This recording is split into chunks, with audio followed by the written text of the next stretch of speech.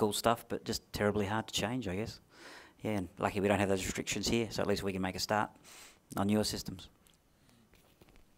Another question? Sort of related to that, was it just to do with identification? So they actually knew who was transmitting, or was it just the fact that they didn't like that? No, so yeah, it's as David said, it's to do it's more to do with the emission modes that are permitted in the states. I'm not sure why the FCC has placed the restrictions, but I know that they've been there for some time. It's probably one that would be better for Bruce, but I thought I'd ask David. Because I know Bruce is very passionate about the topic, but unfortunately he's not here. So, yeah, I'm not interested in flame wars, but yeah. Any further questions? You mean I'm going to have to ask all the questions of the audience? This one. I had a comment just on open radio. I think radio has been spoilt for the last probably 50 or so years in that it's had pretty open standards of interoperability. So even if you buy hardware from different manufacturers and different systems, you know, FM modulation is FM modulation. It's always going to work, and we haven't really had to worry about it too much with the development of digital modes and digital voice comms, that sort of thing. It's going to become more important that we establish open systems early and strongly to avoid vendor lock-in or vendor lock-out and bumping up against licensing and patent issues. It's already happened. Yes. As a response to that. If you have a look at Wi-Fi, you know, in every laptop, if you go and have a look at the infrastructure modes, they are mostly compatible. If you have a look at the ad hoc mode, which is, you know, node-to-node stuff, almost no two different chipsets implement that in the same way, and that's because the way the whole, I assume it's the IEEE process to put that standard together, you effectively can't implement the ad hoc thing without tripping over all the patent palaver that goes with that. And so there's been a lot of people who've been trying to fix that within the system of the IEEE and the ISO standard system, but you know, we could have done a lot more useful stuff with ad hoc mode and meshing stuff over the years. There's been a lot of community wireless groups that wanted to use it, but it's completely unusable unless everybody uses the same Wi-Fi card and the same Wi-Fi chipset. So, you know, we've been tripping over that for 15 years, and it's not getting any better. So the open standards where actually the standard as published is not tripping over the patents is actually really important.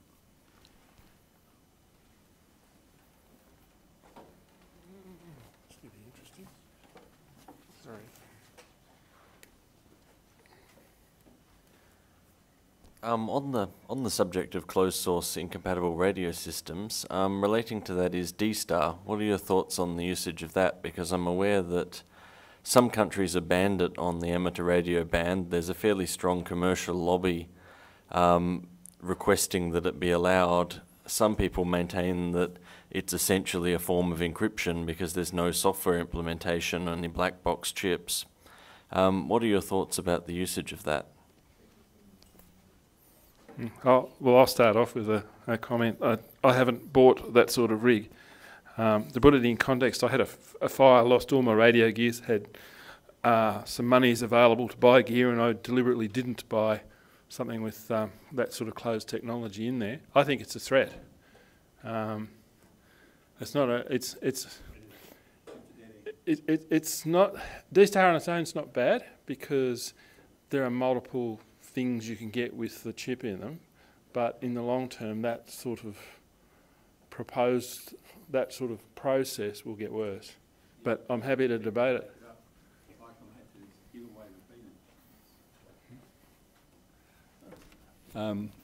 With D-Star, to actually get people to take up the technology, ICOM actually had to give away repeaters to actually get people onto the system.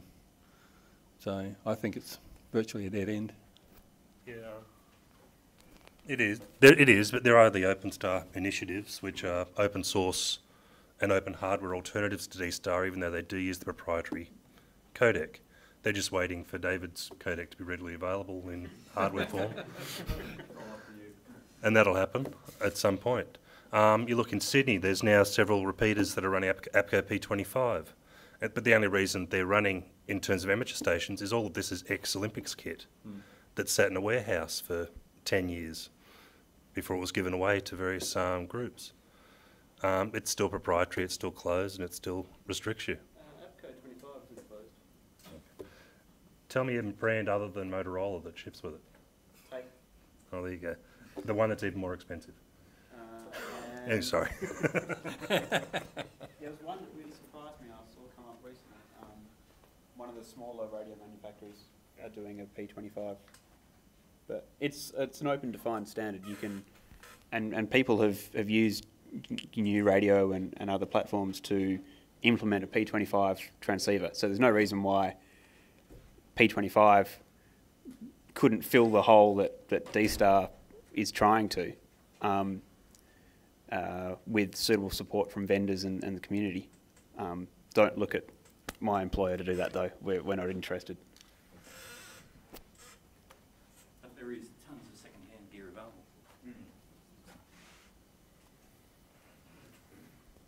So, taking that theme of D-Star's proprietary, and there are other open source initiatives coming along in terms of the encoding at the software level. And we're looking at things like the Raspberry Pi and encoding, raw data off pins to do the RF component. Are there, other than things like the USIRP, that actually do the transmit as well? Because there's loads and loads of cheap TV dongles where you can receive on, but what stuff is out there that we could build? I want to get in there to build stuff on channels that we now have that there just isn't amateur radio kit for, like the MF and LF channels. So what's out there we can actually use to take digital stuff and then build a transmitter or receive pair on? So you could take Softrock or one of the other designs and shift that frequency. Yeah, I mean, There's a mob in the States. There's a mob in the States that have just released, or are in the process of developing. I think they were about to release, and then they changed the design, and so they're redesigning it. It's not for low frequency, but it's basically a Linux machine bolted to a 70 centimetre radio, and they're touting it as an open development platform for use within amateur radio. Now, I know it does have some proprietary codec chips in it, but you could certainly use that platform to develop digital comms on.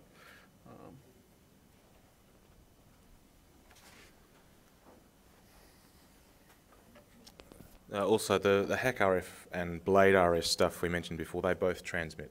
Oh, okay. So yeah, they do pretty well.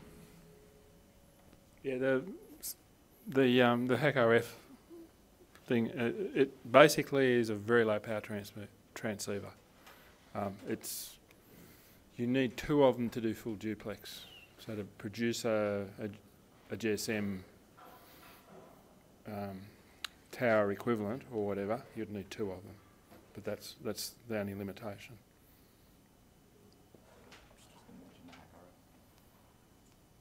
It's not necessarily an absolute requirement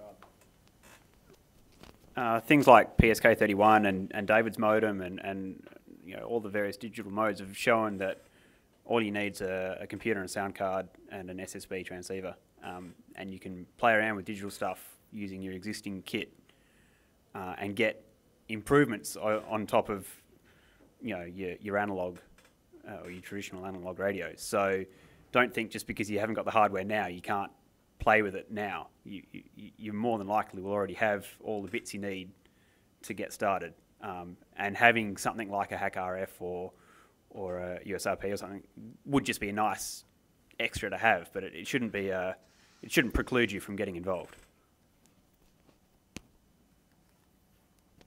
Now, does everyone know what a soft rock is? Or Very expensive USRP. very expensive. Not when you're talking to amateurs that spend $10,000 on a radio. Yeah, I mean, they're less than $100 for a transceiver. So it's a kit, So there's that sort of, there's several variants of that around. So in the amateur radio community, it seems like every day there's another manufacturer coming out with some form of SDR transceiver, be it a all band, all mode, whiz bang, plug it into your sound card in your computer and install this piece of software, and you can do everything with this little white box. For Windows. Well, yeah, for Windows. What do you see? Do you think that SDRs are going to eventually replace the traditional, SSB receiver that takes up half the desk? And if so, do you think that as time goes on that those transceivers are going to become more and more open, or are we doomed? Do you think realistically we're doomed to corporate white box SDRs? I would say the opposite. I think the vendors are starting to disappear. I think the classic vendors are starting to disappear. They're losing interest. There's just not enough amateurs for them. Motorola and the likes, they're losing interest in the amateur market. Yaesu hasn't brought out a new product in nearly 10 years. They're not interested anymore, except for the really high-end kit.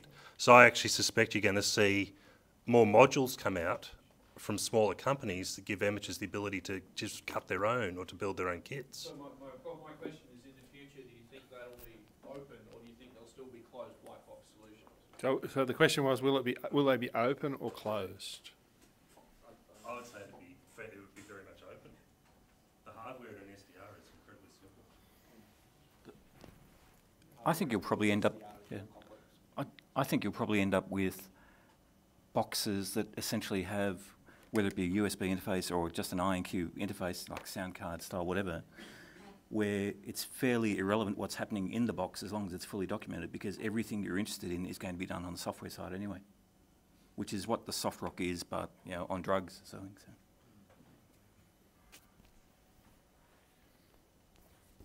So this morning, Keith and Bedell were talking about being able to source a chip that did all of what they needed to do, and running out of supply of that particular piece of silicon because the manufacturer ceased making it, or being able to make the soft decision rather than the hard decision and getting it as a bit.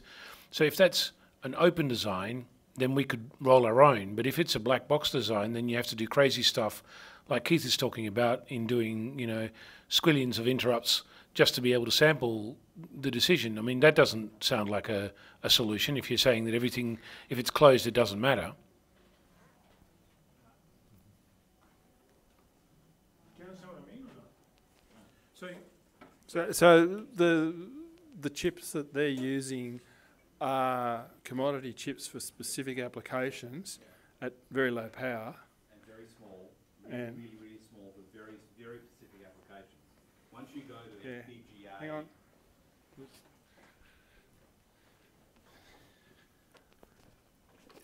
The sort of solutions he's looking at is commodity little chips that are being used in, remote controls and all these sorts of things. They're large volume chips. It's actually hard to get them if you're doing only 100 of them. When you're dealing with, they talked about, was it ROC FS or whatever it was, HF, the RF, that sort of thing, these DSP-based, FPGA-based hardware. Well, those are always available.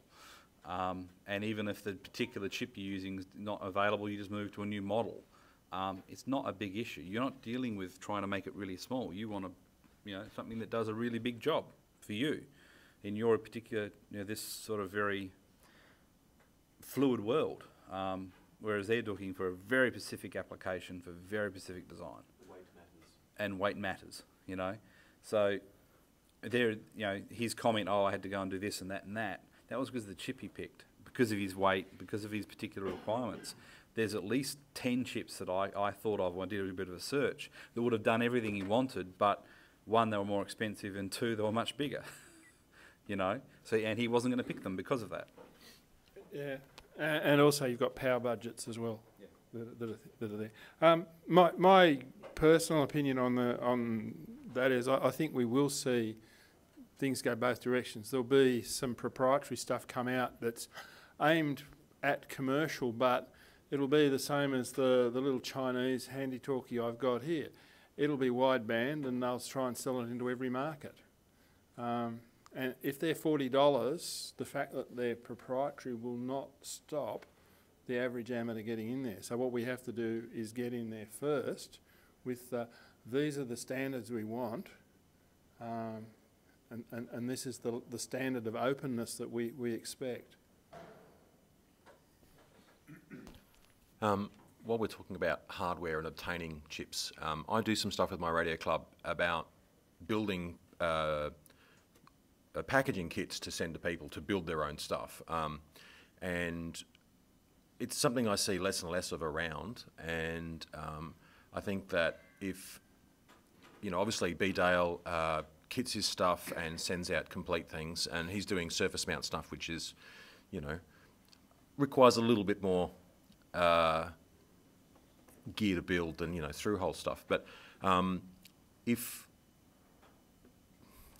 one of the big problems we see is that if we want to go and buy 1N34 diodes, which are not made of unobtainium nowadays, but we have to buy in quantities of 1,000 minimum or 5,000 typically, we're starting to run out into we can't find parts like that. So we're having to find replacement parts of our own for really simple stuff, well, what we think is really simple stuff like just diodes. Kitting up these things in the amateur market, we're seeing less and less kits available because there's less and less parts suppliers doing this sort of stuff at the basic level, because more and more of it's moving to IC packages to do everything in a package. But the understanding of, okay, here's some discrete stuff, we grok that, moving to ICs is much more complicated, much more black box in itself.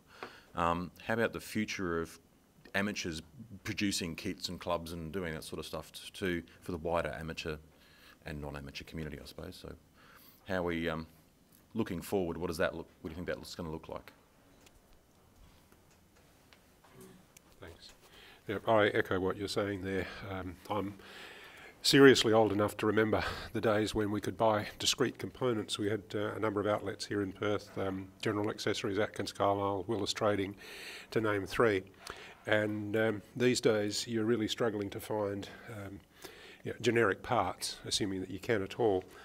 Most of my stuff, if I need it, comes from eBay, which is a bit sad. It'd be nice to source locally.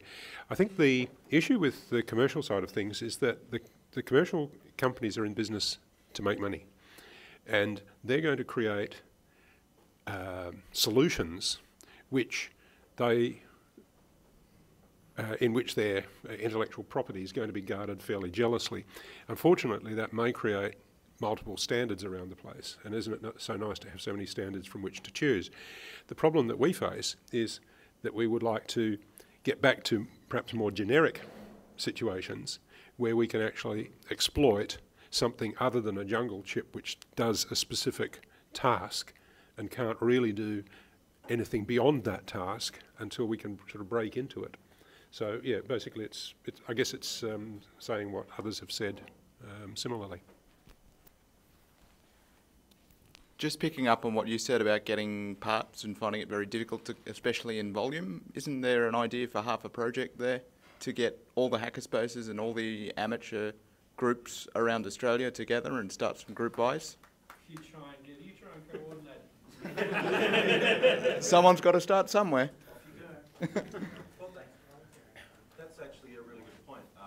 Hackerspaces and amateur radio clubs, our local hackerspace in Adelaide is actually doing more interesting stuff, and there's started to be more amateurs people who are in hackerspace getting their amateur license and start going in those directions. And my radio club's average age is not quite double my age, but you get the point, right? Hackerspace, the people in hackerspace average age is a little bit less than half my age. So it's almost the new amateur radio clubs of kind of the future, is the hackerspaces doing that kind of interesting stuff. So that's always the thing in amateur radio, that people go, hey, we're worried about the new generation not grokking this and not getting into it. They are, it's just that they're not doing it in the way that is expected. So hackerspace is kind of what the radio clubs of the future are probably going to start out as and move in that direction, even though they're doing loads of other stuff, But so yes, hackerspace is a really good place to is to look towards for that. Yeah. Like all these young rebels started using single sideband instead of CW.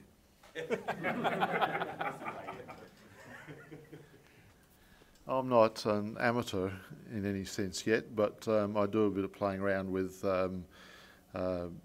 two-way radio modules. And the problem I found is that even though some of them you can obtain not too difficult on eBay and some of the better electronic sites, documentation is a problem. Even though they're not closed source, the documentation may run to a couple of hundred pages, but they often leave out very important little bits. And when you're trying to implement your software, you run into enormous brick walls until you find other people that have played with these chips and go, oh yeah, you've got to do so-and-so before it works. You mean like CPU vendors? That's because most of the chips are designed for mass production and to be tinkered with by engineers for commercial products in mass production. And when they're in that situation, they get vendor support for the stuff that's not in the docks.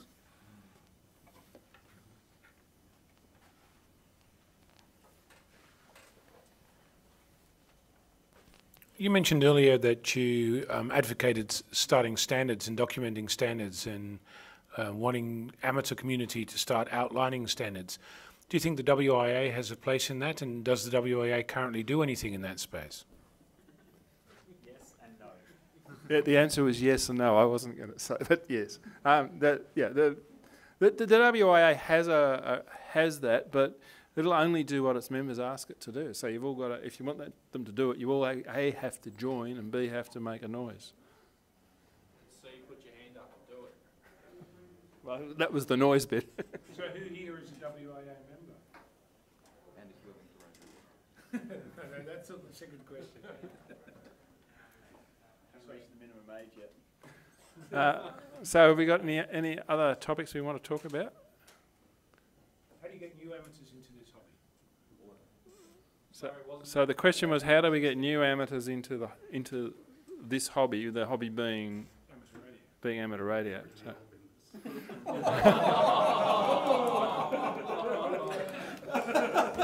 Well played, sir. Put it back in the schools.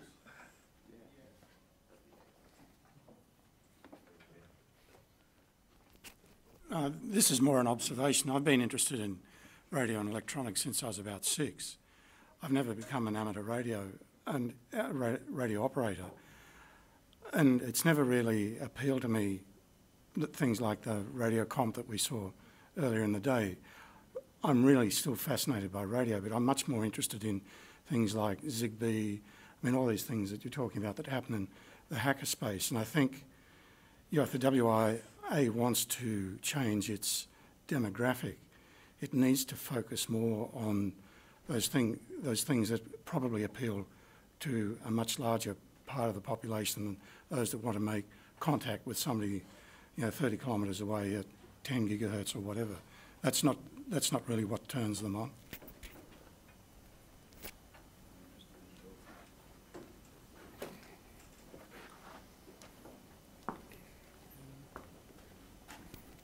So to get more people interested in amateur radio, redefine amateur radio. I got interested in amateur radio after joining my local hackerspace, so that's one way of doing things. Yeah, for most of its life, amateur radio has been the means to its end. It's a self-enclosed, insular hobby where you get involved to do amateur radio stuff. Whereas if it's touching more with hackerspace and the general, the maker community and that sort of thing, amateur radio could be more of a conduit to other things. So, get your license and you can hook your Arduino up to a 100-watt transmitter and do interesting stuff that way. Or, it allows you to play in spectrum and with powers and with systems which the general public can't do because they're not licensed. And we should probably be promoting that aspect of it, that you do get extra privileges when you have an amateur license and you can do interesting things with them. Not just amateur radio stuff, but other stuff as well.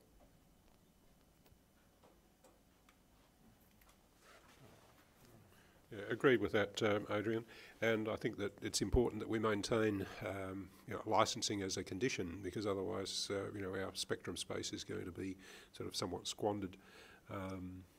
So yeah. Doing that right now. They're doing it for us. We don't have to squander it. But the comment I'll make on that is we've got more spectrum space than we had when I became an amateur 40 years ago. Quite a bit. Okay, so this is a direct question to the panel, and I'd like to know the responses from all three individuals. What do you think the abundance of low power, unlicensed ISM modules being made available to the public legally that can be experimented with, what do you think the impact that is having directly on the number of licensees and ham radio in general? You mean lipids? Lipids, yeah. ISM band low power devices that don't require a license. So stuff like 2.4 gig and 40 meg. 33, 50 megs, the whole... I've actually... Because if you read the lipid document, there's a table of frequencies about this long that do not require a license that anyone can use. I know quite a few people have got into ham radio through Wi-Fi, started playing with antennas, and like Kim, for example. Yeah, so it's been a way to start, and then they want to stretch it a bit further. So it's brought a lot of young blood who are IT savvy into ham radio. So you see it as an enabler rather than a...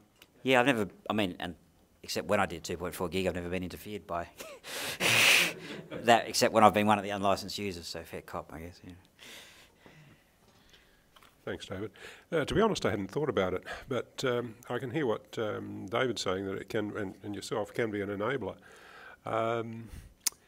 Is there going to be then an incentive for those who begin working with these small devices to actually progress to amateur ranks? Well, the converse, is there the incentive to get the amateur ranks in the first place when they can already experiment with these devices? I guess that's the bigger question. So the question is it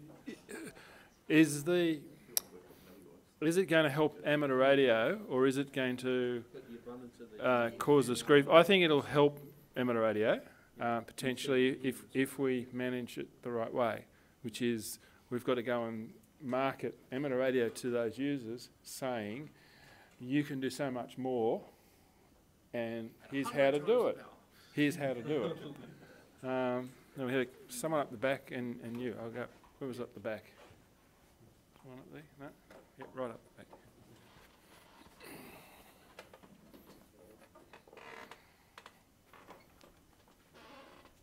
With the ISM band stuff, you can get an ISM band transceiver for $2 or $3, and that's how I really started looking at remote controlled hardware. Was by getting one of these cheap little transceivers. It had almost no digital components on it at all, and I had to completely I had to write a error correction protocol because it was so flimsy, and that really set me on my way to actually looking into radio hardware.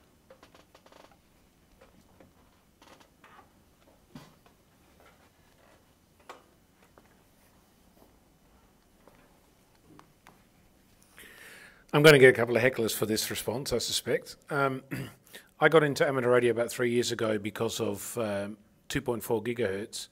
I wanted to control a quadcopter on long distance, and got a foundation call over a weekend, and then found that my foundation call wasn't enough to do anything useful with because I wasn't allowed to do any digital modes. And then I got distracted with all the other things that amateur radio did, and now people ask me when am I upgrading, and my response to that is when I do my DXCC QRP, and I'm 23 countries in, so I'll keep going very much. But my question is this: if you are saying it's easy to get into amateur radio, and the incentive to get into amateur radio is you can do more, then the incentive isn't covered by an F-call.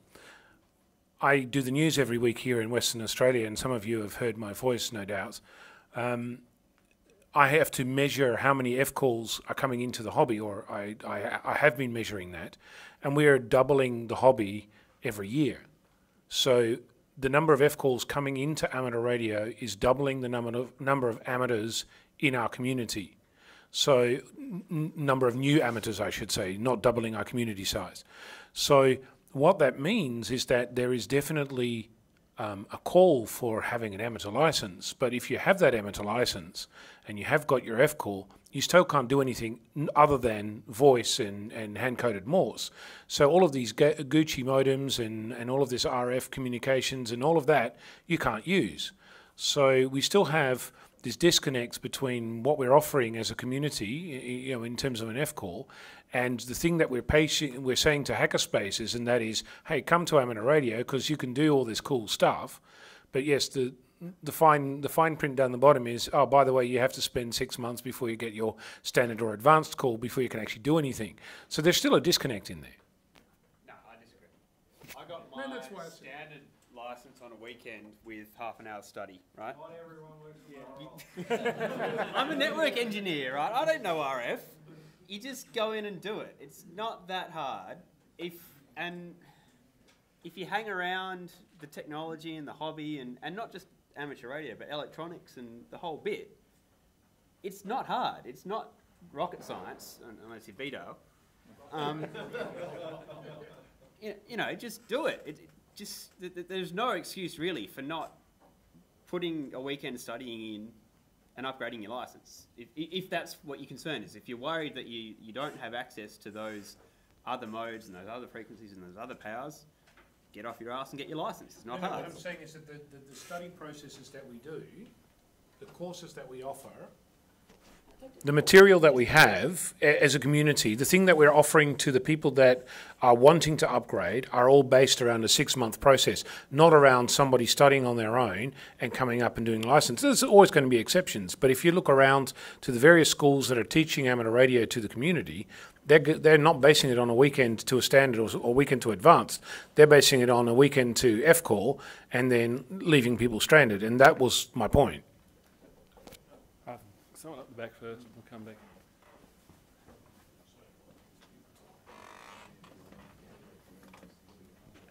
As all of the protocols in general seem to be heading towards digital and away from analog, wouldn't it be a good solution to that to lobby to get the digital modes included in the F-call?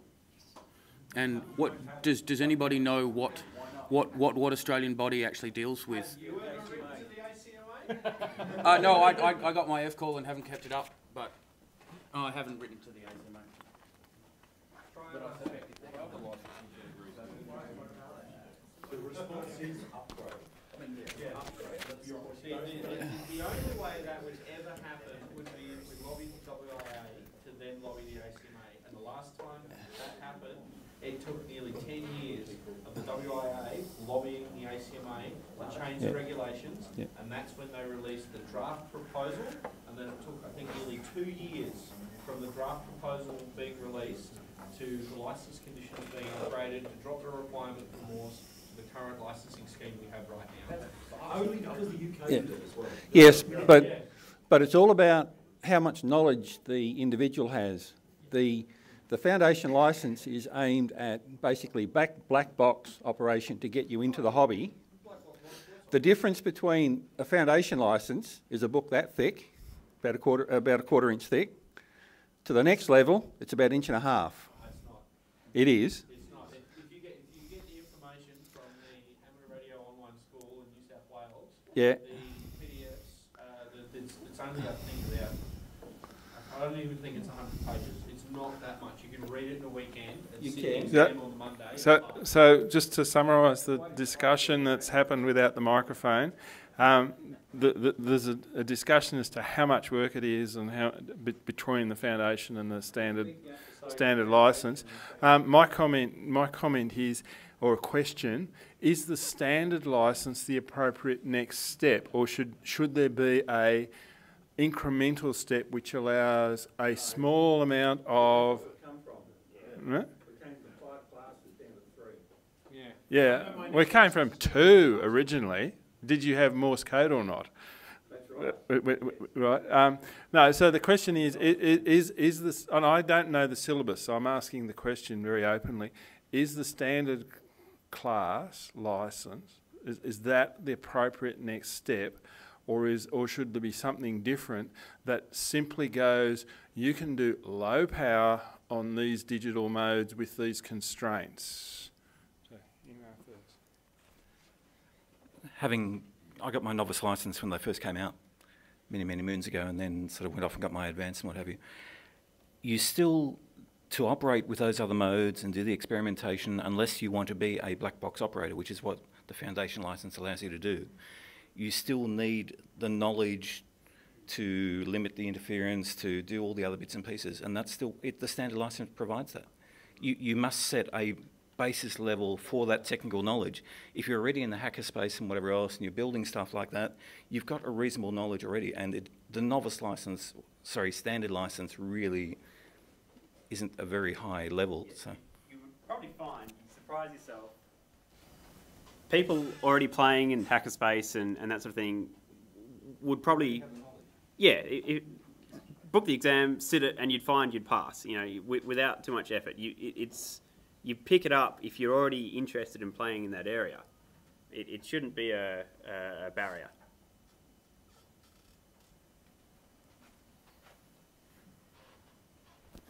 I've gone through the whole licensing debacle relatively recently. About 6-7 years ago, I got my FCall, and then a couple of years ago, I did the standard course, all the training for the theory through my club, and the theory book is 1.5 inches thick, you know, but the cut down version that's actually applicable to the syllabus is probably 1/2 inch thick, because I've gone through that whole thing.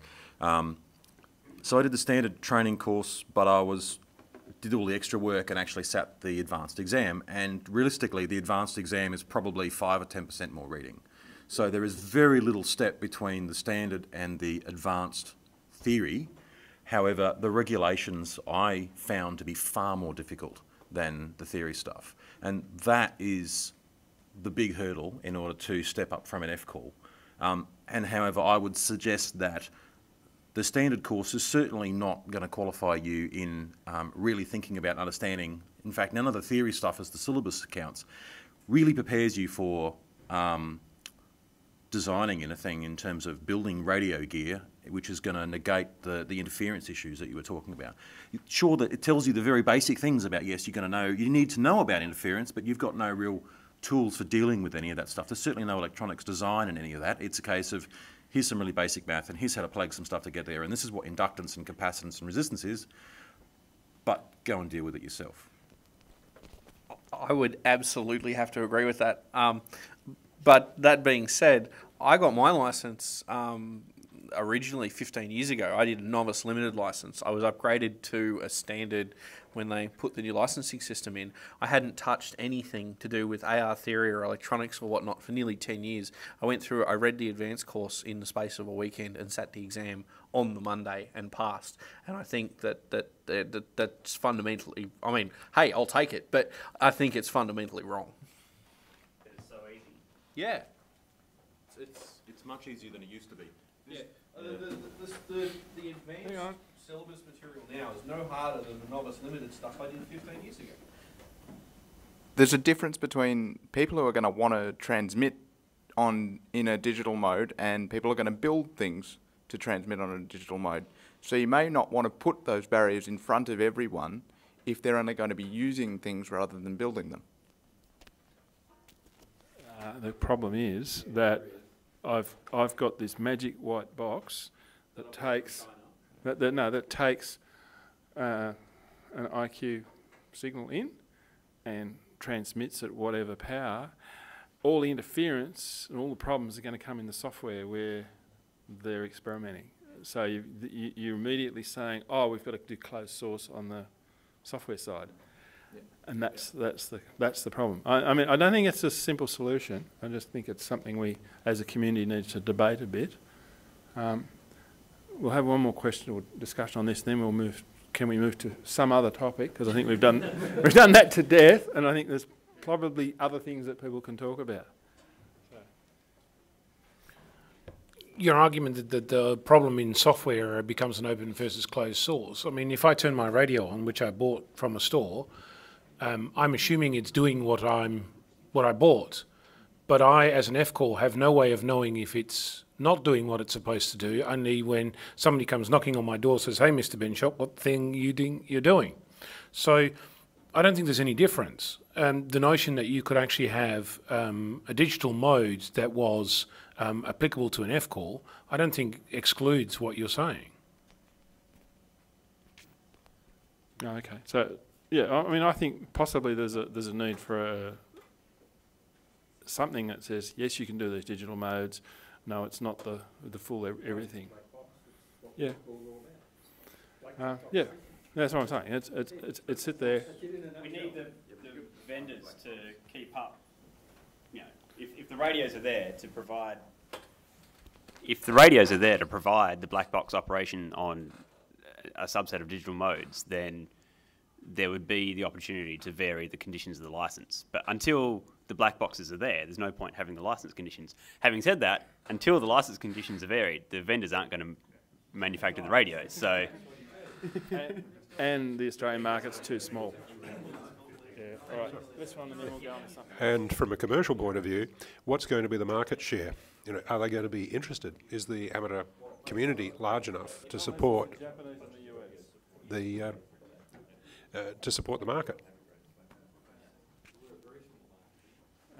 Up here, but I'd really like to get to a different topic in some way, just to spread the discussion around, not to stifle it.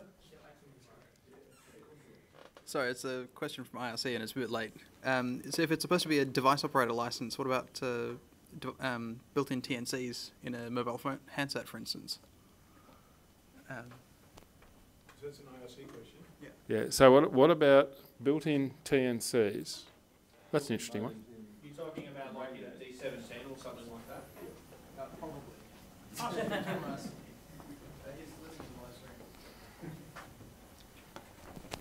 Okay, so a slightly different angle on this. License conditions aside, if we're looking forwards and going, okay, amateur radio is a thing, we need to encourage new people into it. Hackerspace is an obvious kind of channel to go, hey, look, guys, let's go and do some cool projects. We've got all these lipids out there which are making random noises on our channels, and we've got a lot of users who want to use them because they're going to try and do cool things like fly planes or helicopters or whatever. And I'm always thinking about, hey, what cool kits can we make? And there's all these vendors in China who are going, they're falling over themselves to sell random stuff. The big American vendors and Japanese vendors aren't interested in anything complicated. They want to sell big rigs, as Jason says. They're not interested in small stuff. They haven't designed anything in the last 10 years. China is falling over themselves to sell anything to anybody. The hackerspaces are going, look, we want to build some interesting things. Maybe we can actually go, dear Chinese companies, please make blah. We had talking about APRS just here and TNCs, and so all of that kind of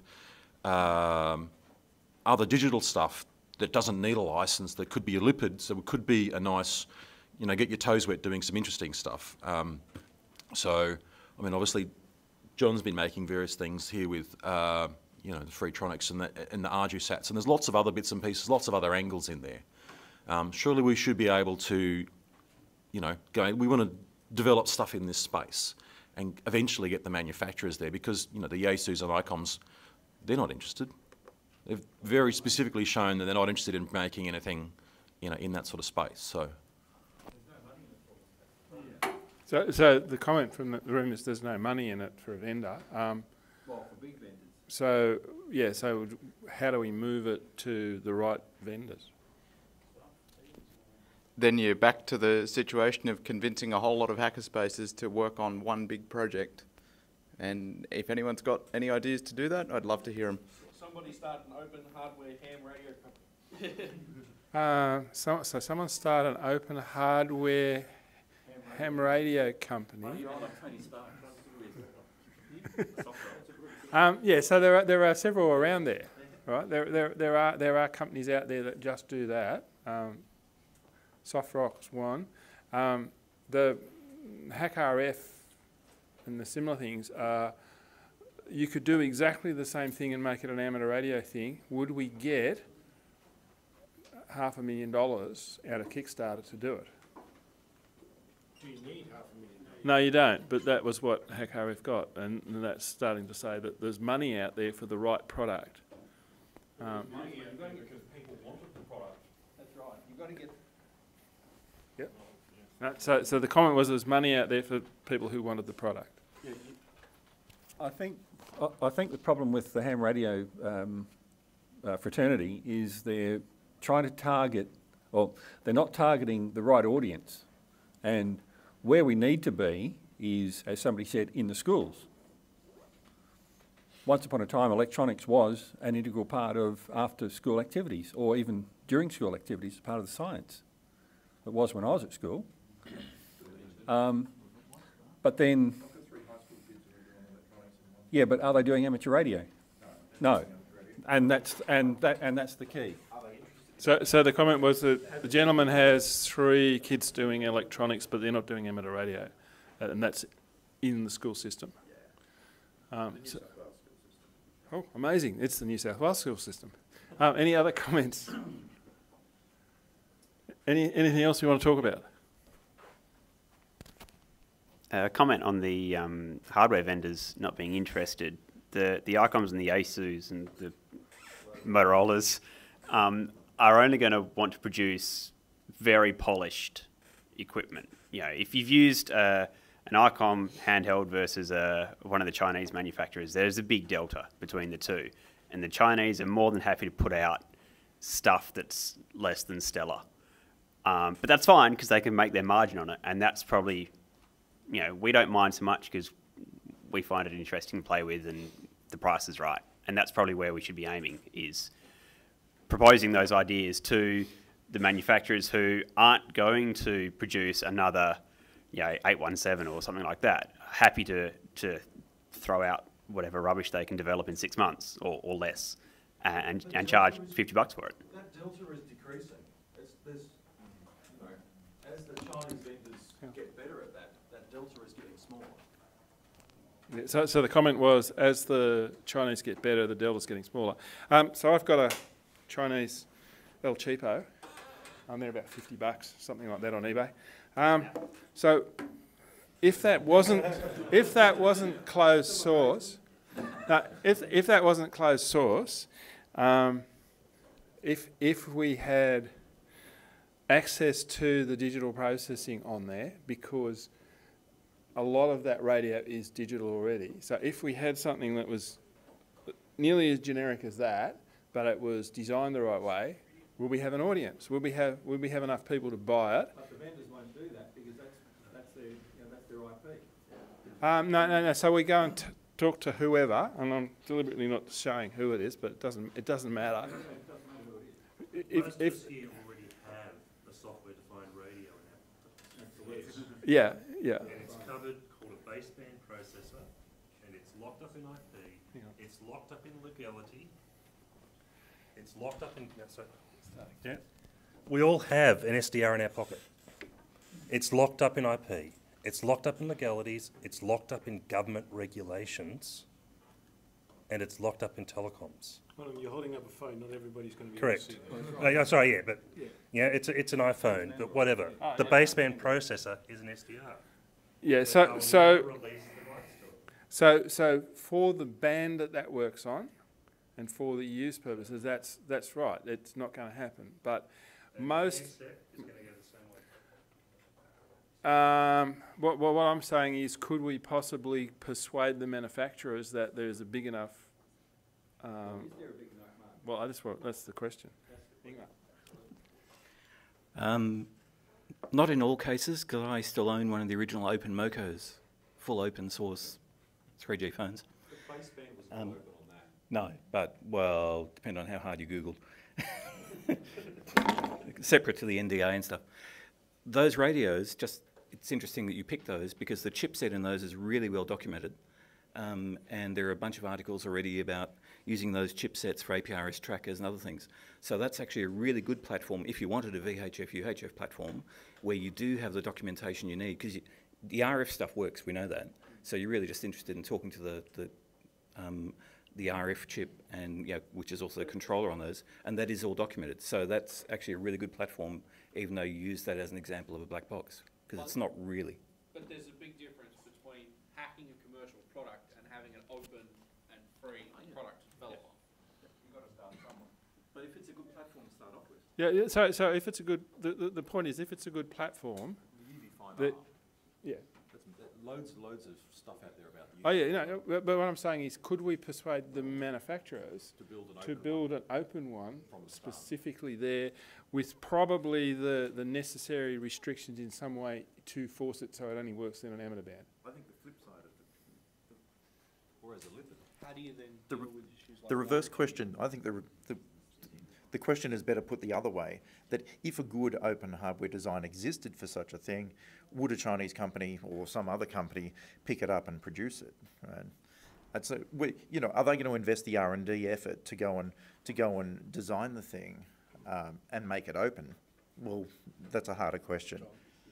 But if there was a pre-existing open hardware design that had a demonstrated market, would they then pick that up and competitively produce it? Right? I think there are plenty of examples to suggest that they would.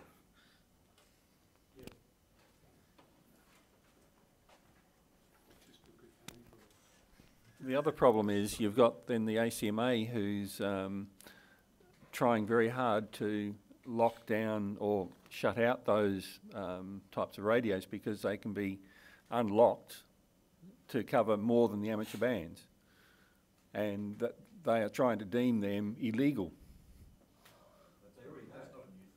I know, they already have done that. They've been confiscating them all over the place. Yeah. Well, they've been trying to anyway. And that's a problem, that if you have an open source radio, an open source hardware platform, transceiver, you might be able to procure one, but the local government or the national government is where you're going to have problems. Yeah, so it depends on, I mean, if it's... Why isn't that a problem for SDR transceivers today? There's so small numbers of them, they can't be repurposed in an easy way. So the comment was that the number of SDR transceivers is relatively small.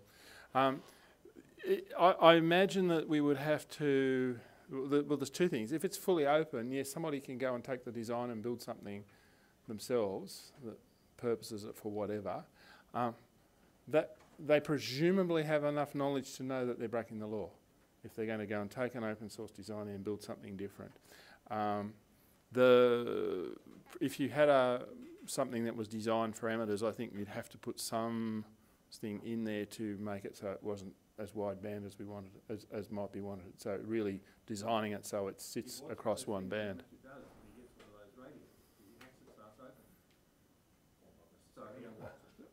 No. I didn't.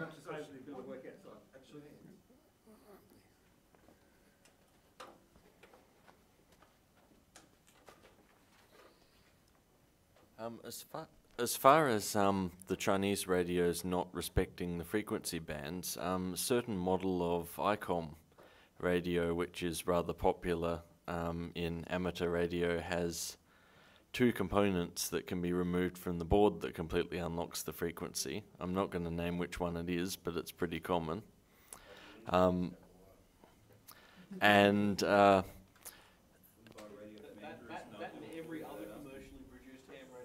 Yeah, that and a lot of others, and also any Atheros wireless card that works on 2.4 can be tuned fairly far out of band in software. So a lot of this hardware that's already around, already in incredibly common use, can do this, and it's not something that's special to the Chinese stuff. Plus, there's nothing stopping you buying a commercial radio and doing the same thing. Yeah, except that it's illegal, and that seems to work pretty well as a prevention already. Because as amateur radio operators, we never repurpose a commercial set. So,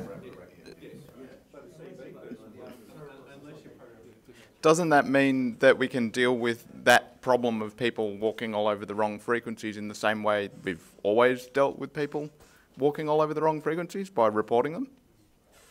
Okay, so I have a beautiful answer to that. You have to wait. The whole problem with the really cheap broadband handhelds was discussed. My son, who's also an amateur, had a discussion after posting to VK Logger about, I think his Motorola radios, he's a mad fan on them. And the RIs in Canberra actually rang him the next day and had an extensive discussion about the whole problem of the broadband Chinese radios. And it all came about because of the intentional misuse by a couple of idiots, basically in Victoria, which made ACMA much more aware of it and wanting to try and address it. But they didn't have an answer for why is it illegal and why is your old FT101, which will allow you to transmit on 3.9 megs, not illegal. And it's never been tested in court. And so it all comes down to we're expected to do the right thing with the gear that we have, and they want to be seen to be doing stuff as well, etc. So.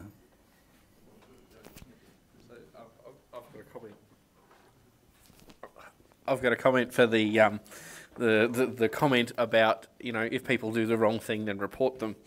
I'll ask this question. Have you ever tried to actually get somebody taken off the air who's doing the wrong thing? Okay, so that was a no response. Yeah, I have.